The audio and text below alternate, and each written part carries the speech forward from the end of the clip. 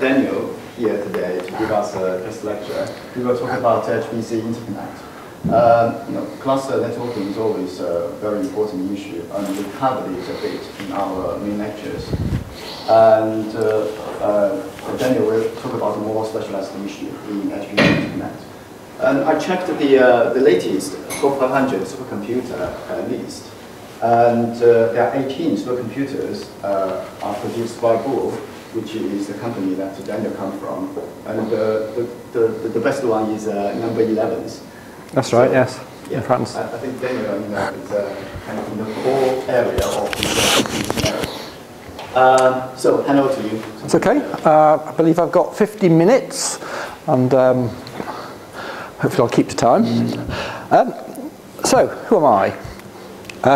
I used to be a lecturer at Manchester University till I realised I could get paid more in industry with less stress. So my career, I did a degree actually in engineering, in civil engineering, but I was developing three-dimensional finite element models that used the supercomputers of their time.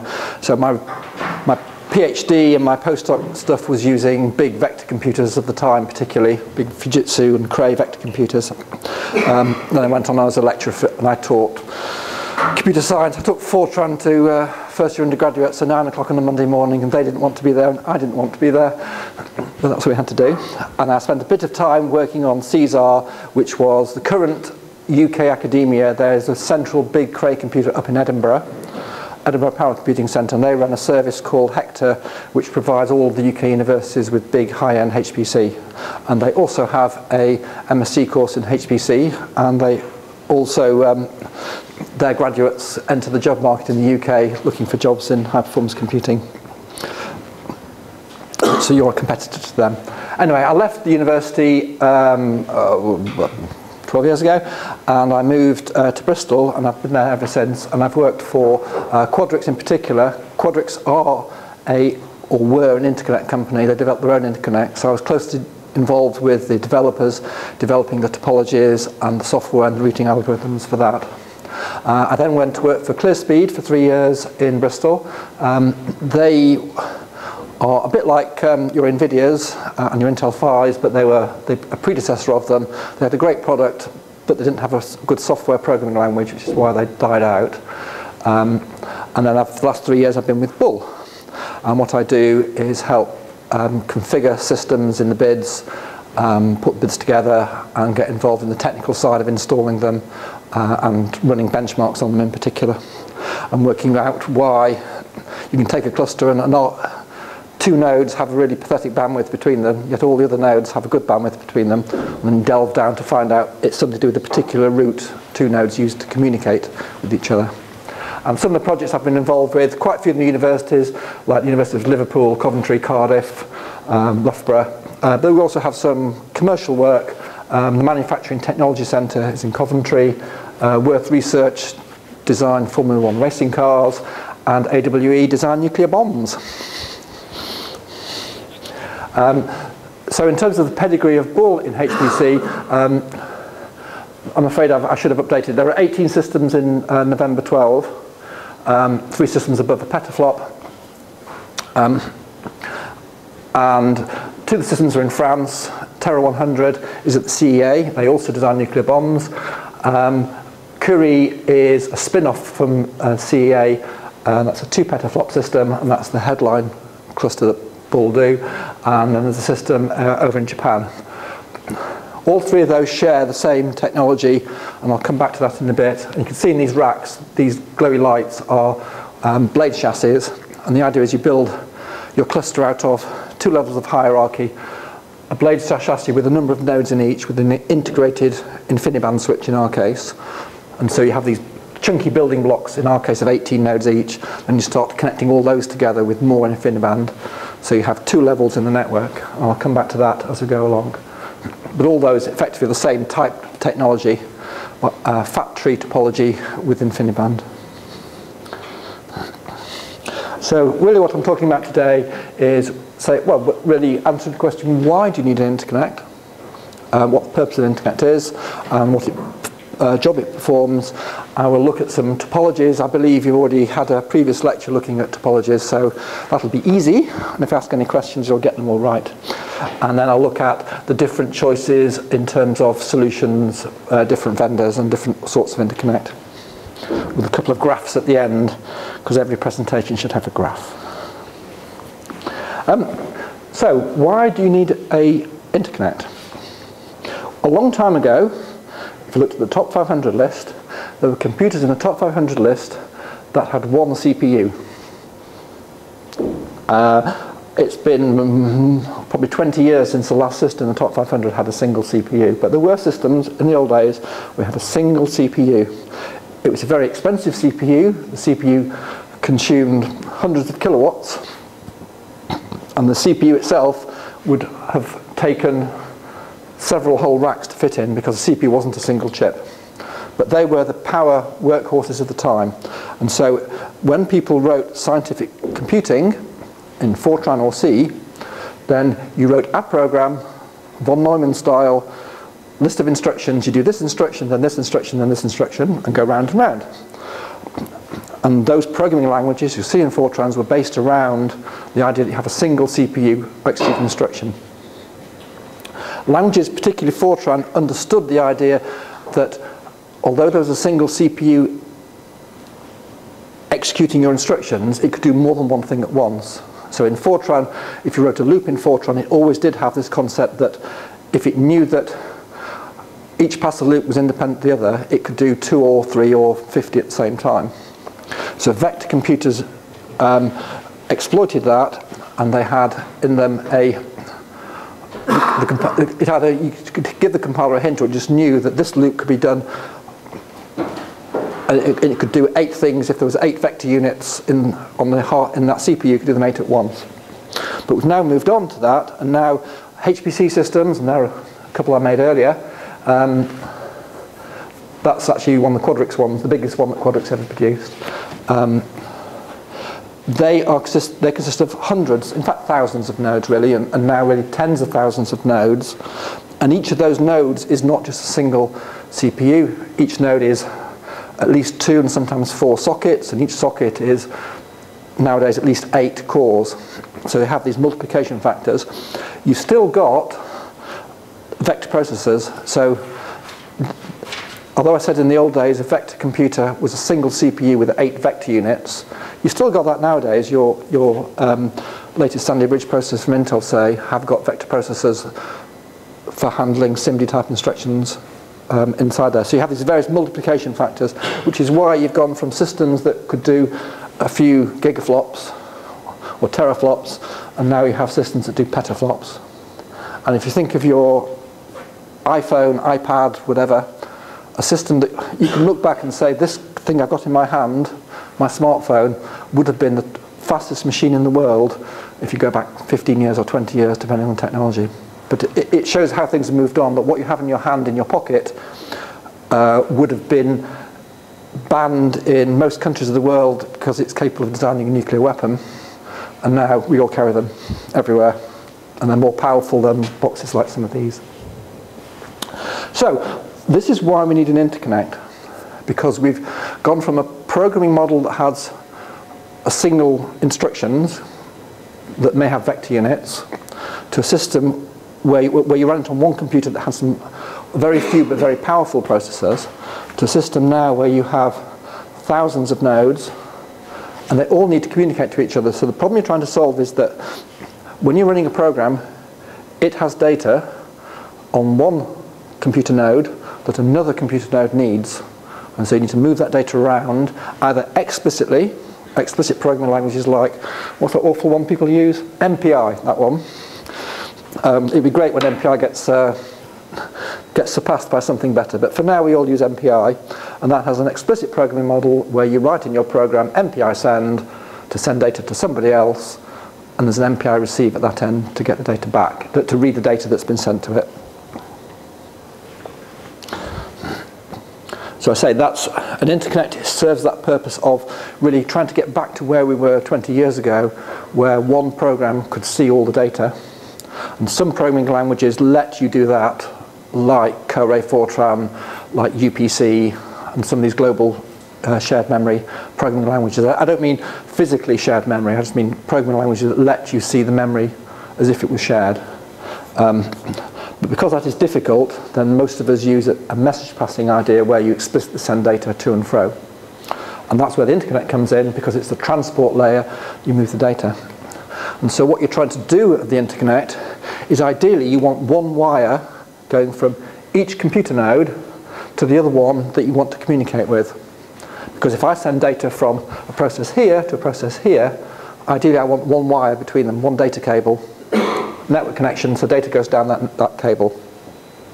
And that would be ideal, but the reason why you have these different topologies is you can't do that, or it's very difficult to do that, to try and connect everything. So what you could do is, before you run your program, a man comes down to the machine room with a bunch of cables and connects them together to connect the nodes that you're going to use in the order that you need them. But we don't do that. Not anymore anyway, did 50 odd years ago.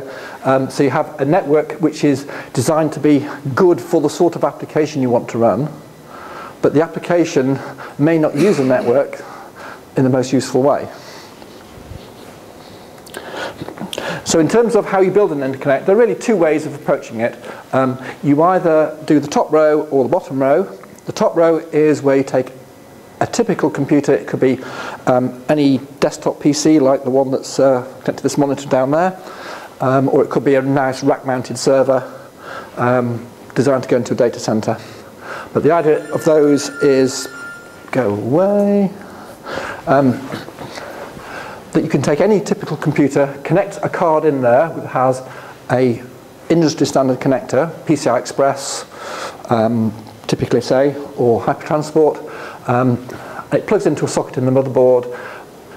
If you take that design one step further, you put that chip on the motherboard and design your own custom motherboard. But it's still effectively the same thing, connecting a standard server with a generic network card that will fit into any server of any manufacturer. You connect those together with cables that connect to something that's a switch. And that switch has chips on it which connect data coming in one connection through the switch, through another switch, out to another connection to where it's being used. And that's the generic solution: switches and cables and network cards, NICs, network interface card. The other way of doing it is where you integrate it into the fabric and you have one chip which acts as both the network card and the switch. And typical a typical Cray computer is an example of this, where, if you like, the computer is the network, where when you think of it, you think of the compute nodes. You build a network of these little square boxes connected in a 2D, 3D grid, and then you hang off them a computer node.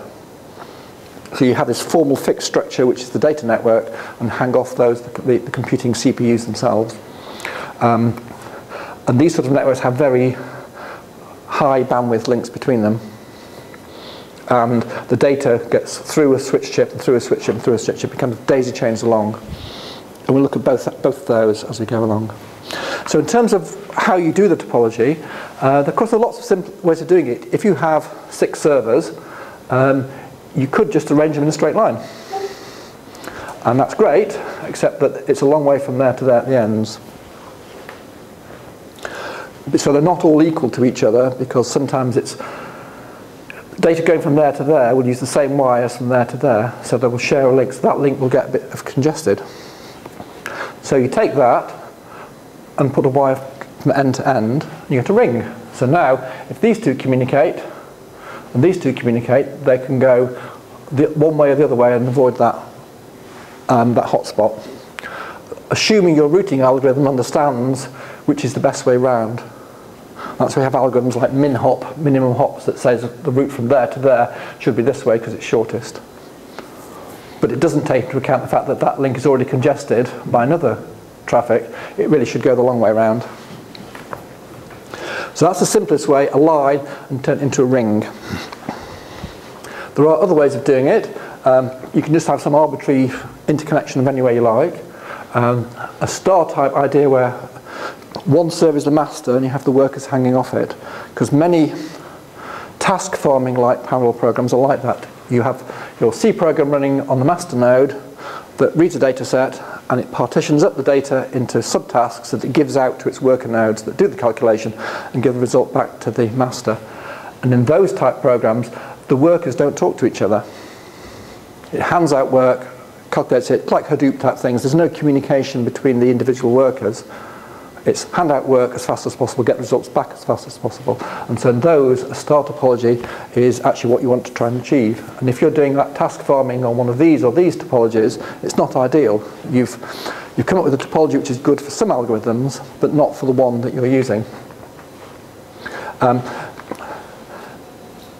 Likewise, a development that is the tree, where the master node sends data to workers, but those workers then send data to more workers. Because in a task farm like that, you may have a master and 1,000 workers. It'd be quite congested if that one node got the results back from 1,000 workers. So in a tree, which you can imagine there's more branches coming down here, topology, you have the master sends work, splits the work in this case into 2 pieces, and those 2 pieces split it into more. And so there's a hierarchy. Some nodes, one node is the master, some nodes receive data, tasks and work, do some processing themselves and split the data off to others. And so in those topologies would be ideal. There's also the bus idea where you have one wire that connects everything and everybody sends data on the bus. Like bus-like topologies like you used to have in the old days for access to memory and peripherals on a PC or USB or whatever. Possibly what you'd really want is that fully connected network, which we'll come to on the next slide. In a fully connected network, every compute node is connected to every other. I've just put in a cluster to Cardiff that's a bit like that as a hierarchy, which I'll come back to. But ideally, you connect everything to everything else. But if the algorithm you're running is like that, you've spent a lot of money on expensive networking that you're not using. So there's always this trade-off when designing an interconnect that most of the time you're trying to run a general workload, and the interconnect topology you come up with is never the right one for any application, but it's the least bad for the general consensus of applications. So say that's the perfect network where each compute node connects to all the others. There's a wire between every pair, but you're going to have a lot of cables. And so if you start looking at the metrics of that sort of network, it has a diameter of 1. So I mean, you've probably come across the term diameter before, but if you haven't, diameter simply means how far away it is to anybody else, to the furthest away person. And so you only have to go down one link to get to any other node, so the diameter of the network is 1. The number of links is clearly every node has a link to all the others, so every n nodes has a link to n-1 others. The bisection is very good. We'll come to the term bisectional bandwidth as we go through these things. The idea of a bisection is if you make any arbitrary line that cuts the network into 2 distinct pieces, it doesn't have to be a straight line, it can be any wiggly line, as long as it cuts and puts half the nodes on one side and half on the other. The bisection bandwidth is how many wires you cross if you cut the network into 2 halves. Because the worst possible case for communication, perhaps, is where half the nodes are communicating with the other half, and all the ones in one half are communicating with the node in the other half, not with one in their own group. And so if you design a network which has less connections in the middle than the periphery, then you won't get good performance if the nodes in one half are communicating the other half all through that congested bit. And the area, which is the amount of space it takes to implement it, rises dramatically. It's to the 4th order. So people do not build networks like that beyond very small ones. Inside a chip, if you have a chip with 4 physical CPUs, it will be like this, or 8. If you have an Intel server, which Intel CPUs can have servers up to 8 CPUs and AMD as well in the same server, they will often have this topology where all the 8 have a connect to all the others, but that's about the limit. You'd never build one of those with more than 8 endpoints. There's a picture on the next thing of a crossbar. So direct everything to everything else is the ideal, but you can't afford that. So the next best thing you could try is a crossbar. There's a picture of a crossbar on the next page, which we'll see. The crossbar basically has switches that connect on demand any node to any other. There are a lot of switch connections. You can use it as a building block for other things. So actually, if you look at an InfiniBand switch, if you buy a 36-port InfiniBand switch, it is a full crossbar. But you wouldn't build a network bigger than 36 ports with a full crossbar because the cost scaled as n squared. There are n squared switch connections because every input's got to be connected to every other output. The last machine in the top 500 that had a full crossbar was the Earth simulator in Japan. That machine was the top of the top 500 list for the longest of any system. I think it spent 5 or 6 consecutive lists. Over 3 years it stayed at the top. But it was a massive machine. Because it was a full crossbar, the system was built on 2 floors. There was a full height floor this height with all the computer servers, and there was another floor below it that was only about that high. You've seen Being John Malkovich, the film. If you haven't, there's a bit in that film where they have a floor that's only about that high. And in that system, they built the building around the computer. And the Earth simulator, there was a floor below the main floor where the computers were that had all the networking. Because with a full crossbar, there are a lot of connections. A lot of connections. So that's what it looks like as a concept. You have, in this case, I've drawn 8 CPUs at that end and the same 8 CPUs at the top. And the idea is, if you're trying to communicate, if this one in binary, number 101, if that one is communicating with this one, then there's a switch there that gets switched on that connects this wire running straight across with this wire running down. That gets connected, switches on, all the others are switched off, and any data travelling from him goes straight to there, to the target, to him.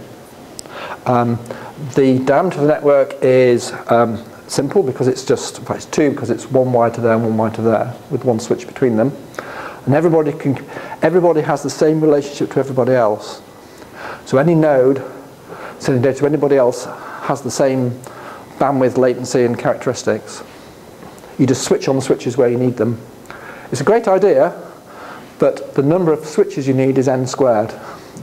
So you're not going to build a 1,000 node system out of this because you'll need 1,000,000 switches. But a small system you'd build them out of. And indeed, as I said, InfiniBand switches are exactly this, but 36 by 36. An example of a ring network, I used to work for ClearSpeed. That was our coprocessor. It still has a better flops per watt than anything from NVIDIA or Intel. It was a SIMD computer. SIMD is an architecture that's was popular a long time ago and was thought of as being the future of parallel computing, but now is only used at a small scale. That was the chip that we did at ClearSpeed. That has one master processor which runs your program, your Fortran and C, and it has 96 parallel SIMD engines that issue instructions in lockstep, in parallel, if you've done about SIMD instructions.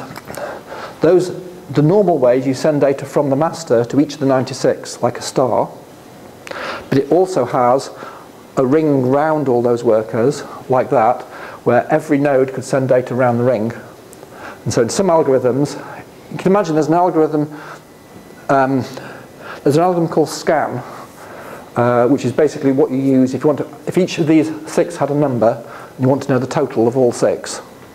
One way of doing it is you send the data from him to him and add them together. So he now knows the answer to those 2. Send it to him, add them together, and go around the ring. And eventually when he gets to there, you've done 6 additions in 6 steps and got the answer. You can do that algorithm a lot faster by everyone sends 1 step to the left and adds, and 2 steps to the left and adds, then 4 steps to the left and adds. That's called scan algorithm, where you can actually compute the sum of n numbers in less than n steps. But the ring network's simple to implement on a chip. There's only 1 link for each node. The amount of space you need is order n, but the nodes are equidistant. If you need to send data from him to him, it takes 3 steps, which is 3 lots of time periods, and from there to there is only 1. So if there were 96, this processor had 96 of them. You can imagine the time taken to send data, the worst case, is actually 48, where you've got to go halfway around the ring, because you assume you go the other way around if it was the other way. So some algorithms, if you send to the next node along, take 1 time step, but the furthest away took 48 time steps. So it has its limitations, but some algorithms work well on those topologies. So then you get into meshes. A 2D mesh is, you just take the example of the Cray and draw it in 2D. These are your computer nodes and your switches. You build a mesh like that. The diameter is obviously the number of links. If you've got P across here and Q up there, in this case 5 by 5, there are the furthest away from anywhere to anywhere else is from here to here, where you've got to go 4 steps, as in P minus 1, plus Q minus 1 steps up that way. And it doesn't matter whether you zigzag through the network. It always takes 4 horizontals and 4 verticals to get from the opposite one corner to the other corner. So that's the network diameter, well illustrated, how many steps it is to get between the furthest 2 points. The number of links is that equation. Again, you can work it out yourself, because you've obviously got, for every P1 Q minus 1, that one's got 2 links, so there's 2 links. Every node generates 2 links. So it's 2 times, in this case, 16. So the 16 nodes that have a link going up and a link going to the right, which leaves these nodes over here. These nodes have 1 link each, which is P minus 1, and those links have Q minus 1 as well. So P that way and Q that way. And it only takes order n. And so some people build networks out of that. However, you can improve that, because if you've spent the money on building that switch chip that has 4 links, you're going to use the same switch chip there, and now you're wasting one of the links because you're not using it. So the obvious thing to do is you then connect that one to that one. And that's the only difference between a 2D mesh and what's called 2D torus, is that you connect from the end back to the beginning again. And it looks like that. So now when you communicate with him to him, and you used to take 4 steps, you can now do it in 1, because you can go round the loop the other way. And it's called a torus because the only way you can draw that and not have the wires crossed is on a donut. You can imagine that drawn, topologically drawn on a nice jam donut. So you've only added 1 extra link in each direction, so it's only a linear increase in links, but you've greatly reduced the bandwidth, the diameter. The diameter's gone from about P plus Q to half of that. You haven't increased the area you need for it, and you've only mildly increased the number of links. So many topologies are built out of not that, because it wastes links, but that. And in fact, what people do is, because even that's limited, you do the 3D version of that, which is harder to draw, but it's simple. Before I go on to the next slide, I'm going to talk a little bit about routing. If you know where you are in the grid, as in your 3 across and 2 up, every node needs to know a way of how to get to anywhere else. And in a mesh or a torus, routing's simple. If you know that you are 1 across 1 up and you're going to communicate with him, you know that you are 5 minus 2, you're 3 steps to the right, and you're 1 step down. So your routing algorithm can be right, up, and it will go from here to here that way, right, up. Or could be right, up, right, or could be right, up, right, or up, right. So there are 1, 2, 3, 4 routes from there to there. There are 4 different routes that get there in the minimum distance. In real computers, you either have that explicitly, and that you could have everybody going right first, then up. But then, if you take these 2 nodes, they would also use the rights, 3 rights, then up. And you're overusing the horizontal connections. They're sharing horizontal connections that you don't have to do. So then you get to a better algorithm where some of the nodes go right as far as they can before they go up. Some algorithms go up before they go right.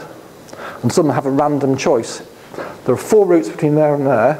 What's often found the best routing algorithm is every node knows how to get from there to there. In this case, there are 4 ways of doing it.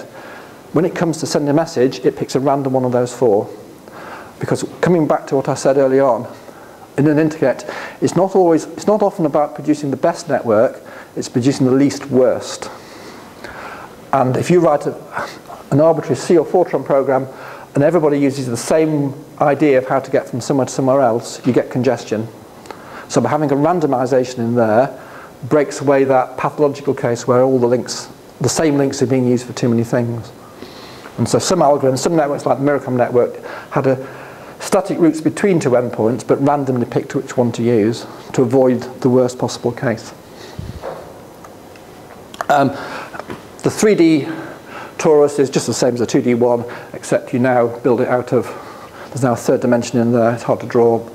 You can imagine eventually those will wrap round, the greens will wrap round to the beginning again. And Cray seemed to favour 3-dimensional toruses. Again, you can extend the same thing. The diameter is now 3 times PQ and R, or n is the number of nodes. And there are now 3 links. On average, every node has a link to its right, its up, and its behind. So there are on average 3 links per node. 3n is the total number of links, and you can follow things similarly about how much space you need. As in, if you double the size, the amount of links you need goes up by that. The amount of area you need for the interconnect. The other popular network apart from those, but seems to have died out, is the hypercube. In the hypercube, take the cube case. You think of your nodes as being the corners of a cube, and you have 1 link to your 3 corners that you're adjacent to. So these 3 nodes from here, these 3 are 1 link away. These 3 over here are 2 links away, and the opposite diagonal is 3 links away. So nobody is further than 3 links away. So the diameter is simply in 3D is 3, and in 4D it gets difficult to draw 4. When people have implemented this, most of SGI's computers until recently were this topology hypercube, but they weren't. It's only if you bought an 8-node computer it would look like that. If you bought a 16-node computer it would look like that. In Manchester we had a 128 and a 256-node cluster, and so it's like that in many dimensions. It's hard to draw, but concept-wise, if you have 128 nodes, it's a 7th order, 8th order hypercube, 7th order hypercube. What makes it clever though is when you think about the routing algorithm, because I said before about the routing algorithm on the other one, the routing algorithm on here, as well, scribble,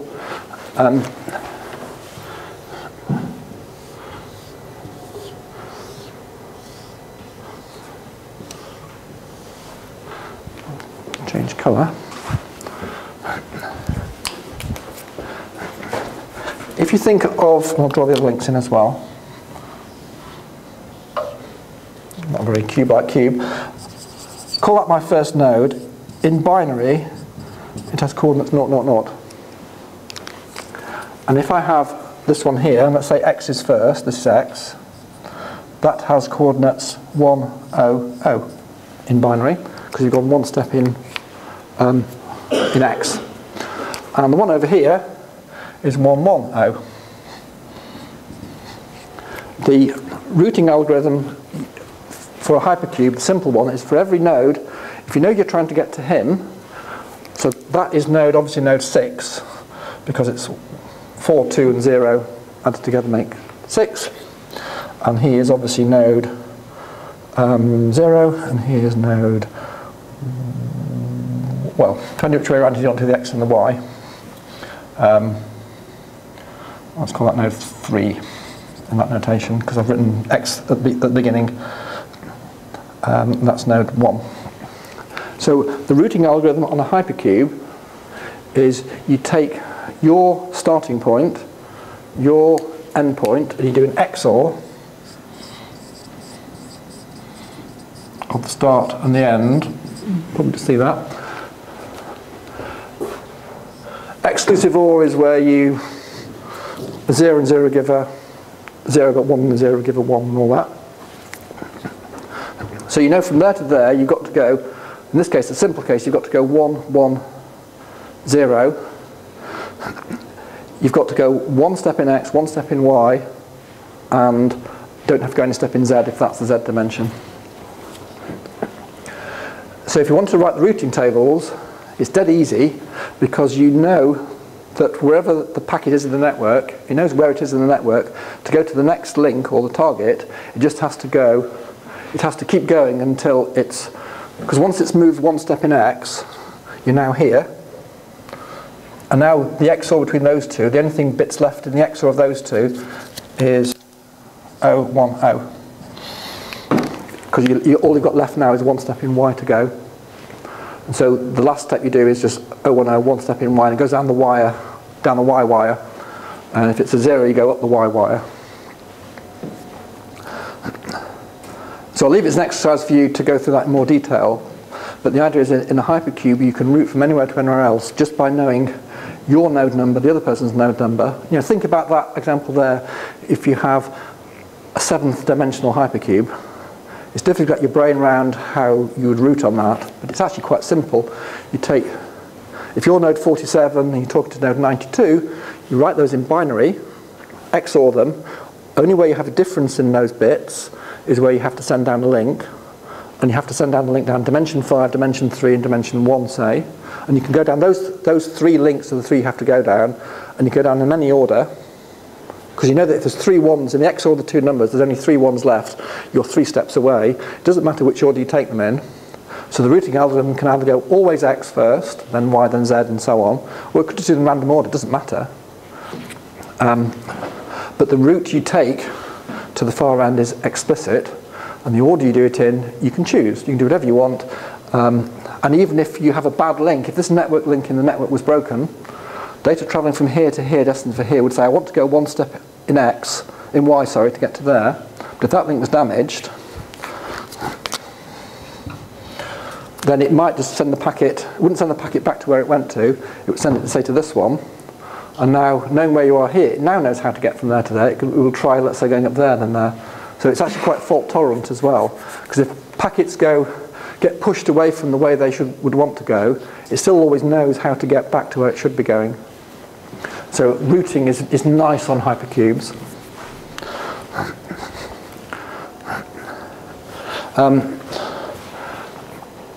I've just drawn the 4-dimensional one out a bit bigger. And again, you can see the idea that now there are 4 dimensions, an X and a Y, Z, and a W. And you can see where you go to get that you're at most 4 steps away from somewhere else, because you might have to go down this link, and then this link, and then this link. So, and this link, so that's usually 4 links away. You're never more than 4 links away from anywhere else. Some algorithms, for example, global sum, if you need to know the sum of the number, that each node's got a number, in this case there are 16 numbers, how to find the sum, you can find the sum in 4 steps. So what you do first is every node sends data, they exchange the data with their X neighbour, call this the X dimension. So he sends to him, he sends back again, and the 2 of them add their numbers together. So now every node knows the sum of their own and their neighbour in X.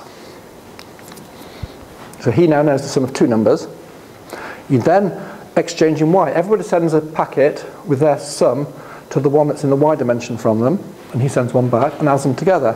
Now he knows the sum of those 2 and those 2. So that node now knows the sum of those 4. And he also knows the sum of those 4, although he added them in a different order. You then exchange in Z, and then in W. So in 4 steps, everybody has exchanged something with somebody else and can add that number in. So in 4 steps, you can add up 128 numbers. Not in 128 steps, but in 4. So algorithms like that, which is called a butterfly algorithm, can be done quite efficiently by swapping in X, swapping in Y, swapping in Z, and adding. So global sums, the same thing applies for maximum. If in an algorithm, you might want to know what the biggest number is. If there are 16 numbers, in 4 steps, everybody knows what a maximum is, because they exchange in X and add, or take the maximum and exchange in Y, and so on.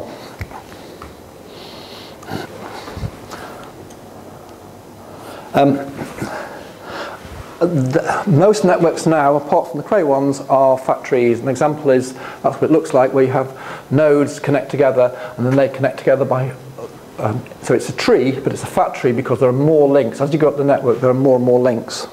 Otherwise, you'd need one wire from here to here and here to here, but from there you'd need two. Otherwise, if both of those were communicating, there'd be a congestion there.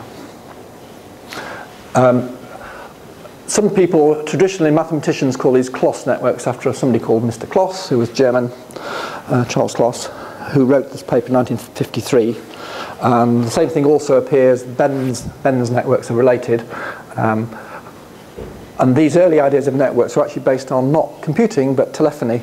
How you create a network so that people in France, Germany, Italy, and all the other places, or cities, can talk to each other with the minimum number of wires, but no congestion.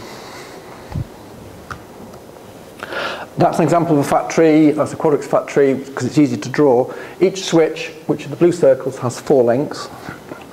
And these are the compute nodes. And you can imagine that when this node here talks to any one of these 3, it just goes via its blue switch and back again. And similarly for the others. If this one here wants to talk to, let's say, the last one over here, he clearly must use that link, and he must last come down this link to here, but he has a choice of which of the 4 blue circles at the top to go via. He could go up the first wire and down, or similarly for the other 3. So there are 4 routes between here and here, and you can pick the best one depending on congestion, but also there are 4 nodes here. So if that node picks the route via the first blue circle, and the second one picks the route via the 3rd blue circle, well, these 2, there's now 2 left for them to talk via, and they can talk via one of the other ones. So all 4 of those can each talk to one of those 4 without sharing any wires. And that's called 4 bisectional bandwidth. If it's possible for every node to have established a link with any other concurrently without sharing any wires. As you build that bigger, that's the next stage bigger than that.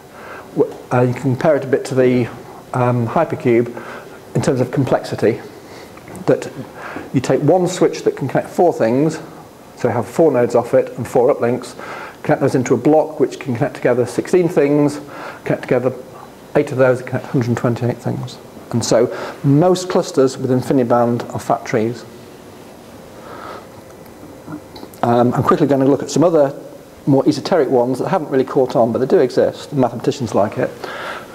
One is the omega network, where I said before with the hypercube, as drawn over there, that you can route from anywhere to anywhere else just by knowing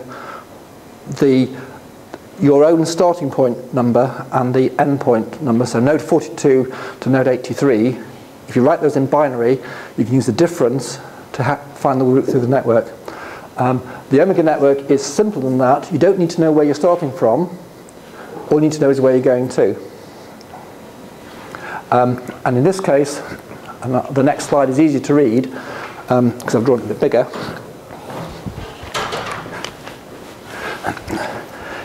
If you're trying to reach node 4, you know that node 4 in binary is 1, 0, 0. If you say that 1 is down and 0 is up, then from any node, if I go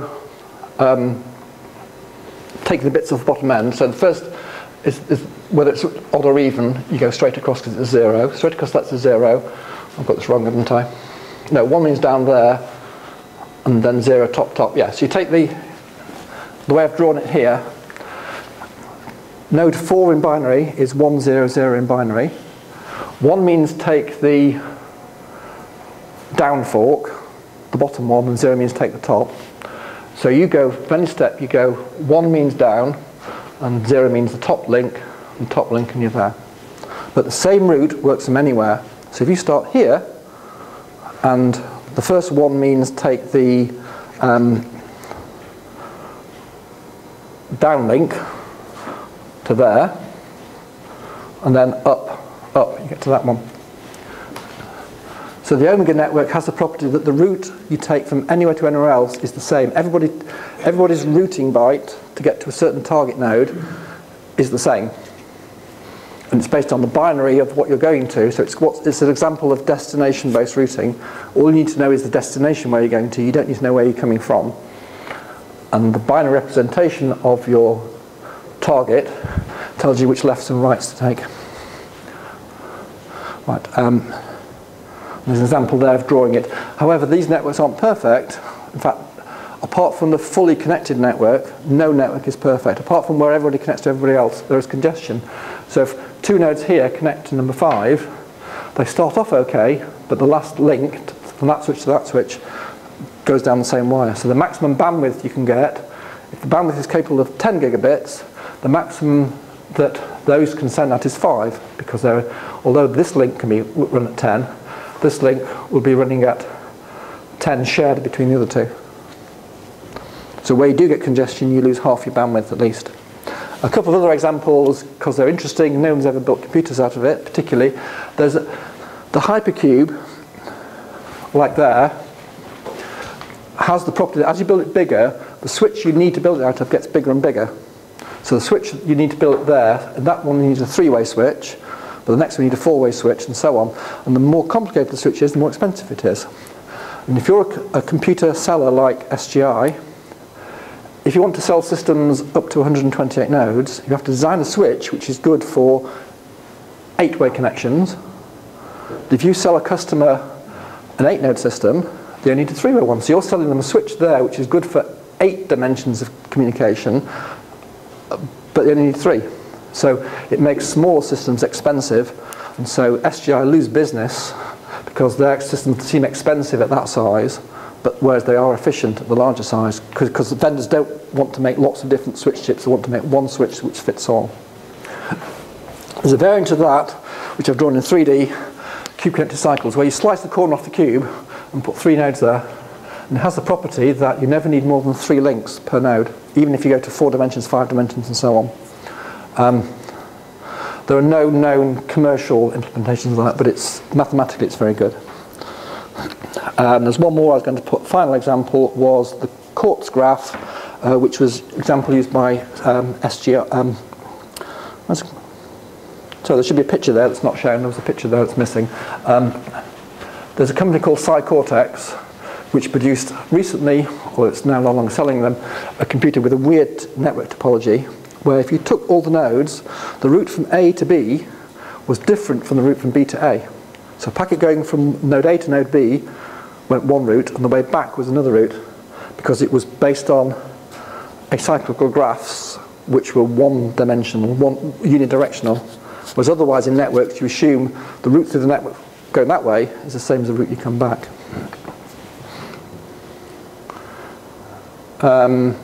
Right, just to finish. When you talk about networks, what you really want is this fully connected so everybody can talk at full bandwidth, but you can't achieve that, and so what you try to say is your network, does it have full bisectional bandwidth or reduced bisectional bandwidth, because you're thinning out the network, you're not connecting all the possible connections. InfiniBand with fat trees is in theory a full bisectional bandwidth, because every node, like that diagram I showed with the little pink rectangles, in theory every node can communicate with every other without sharing a link. But unless everybody collaborates and agrees, if I go from here to here, I'll go this way, so you don't go that way, then you will get congestion. So if the routing algorithm, each node makes its own choices, you will get contention. So although InfiniBand networks are supposed to be full bisectional bandwidth, you never achieve it, because always there's congestion. And what you try to do in your routing algorithm is you try to arbitrate so it does the least worst thing. But in general, a non-blocking network is a network where in theory everybody can communicate with everybody else without sharing a wire. You do have to share wires, you have a reduced bisectional bandwidth, which means that if you're running an algorithm across 1,000 nodes, then if any two of those 1,000 share a wire between them each other, then the best bandwidth you can get is half what you might be expecting. The fix to that is adaptive routing. There are not many examples of that. Quadrix had adaptive routing, but unfortunately, Cray hasn't adaptive routing, but InfiniBand doesn't. InfiniBand's static routed. And the idea of adaptive routing is like the examples here. You fire your packet in the network saying, I want to go to here, but without saying exactly which way to go. And as it passes through the network says, well, hang on a minute, this link is, if I'm going from here now to here, I can either go this way or this way. Adaptive routing means that when it arrives there, that switch says, well, I've just sent a packet down that one, so I'll use that one instead. And now the packet ends up here or here, it knows where it's trying to get to, and it knows that it's that link, or it knows which way to go. So adaptive routing is a great idea in networks. It appears in the nodal network, but doesn't appear in InfiniBand, and without it, although in theory you have full bisectional bandwidth, in practice you don't. Right, we have 2 minutes left. Just to summarise what we have, different classes of network. InfiniBand is what most HPC systems are built out of that are commodity. If it's proprietary, you may have a network built by Cray, IBM, SGI, where they make their own switches and chips. Although we talk about InfiniBand and Crays, half the top 500 list built out of Ethernet. So don't dismiss Ethernet. There is a lot of Ethernet is used in HPC because it's cheap. Every server comes with it free. In terms of vendors, InfiniBand, really there's only one vendor left in InfiniBand. When InfiniBand was launched 10 years ago, there were 15, 20 vendors, but they've been bought out by each other and consolidated. So the most recent, for example, Mellanox bought Voltaire. Both companies are based in Israel. One just bought the other. So now there's only one of that line. And then in the other line, you had companies like QLogic and, well, QLogic had just been bought by Intel, and they're secretly producing something very clever they're going to announce in 2 years' time. But they themselves bought a PathScale and bought another one, so that InfiniBand was sold as being generic, like Ethernet, you can buy from anybody, but really it's down to one vendor now, Mellanox. So Mellanox control the pricing and the product development. There are other companies out there. Numascale, based in Norway, have very clever network topology in a card. Nodal, which is what Quadrix became, have a clever way of doing Ethernet, but these other ones have now gone. So 10 years ago or 5 years ago, there's quite a range of vendors with different networks. The list of networks is now reducing. Right, so just about 5.2. Just say on InfiniBand, you've seen all this before. Most systems out there are quad data rate. New systems are 14 data rate. The difference between quad and 14 is about 20% faster. It's marketing. InfiniBand has always been good at marketing, and quad to 14 does not mean it goes from 4 to 14. It's marketing. But that's what InfiniBand stands at the moment. What it looks like in a cluster, just to finish, this is what Bulb make. This is 3 racks. You build it out of building blocks, which are blade-based in our case. These purple things are InfiniBand switches. So that's what an InfiniBand switch looks like. It's 1U with lots of cable connections. And that's what a blade chassis looks like with its own InfiniBand at the back. This cluster has got 1, 2, 3, 4, 5, 6 of these. It's got 3 of those, or 4, there's one there as well. And also you have your management nodes as well. And you put cables only between the blue bits and those. And that, in the diagram before, those are your top switches. As we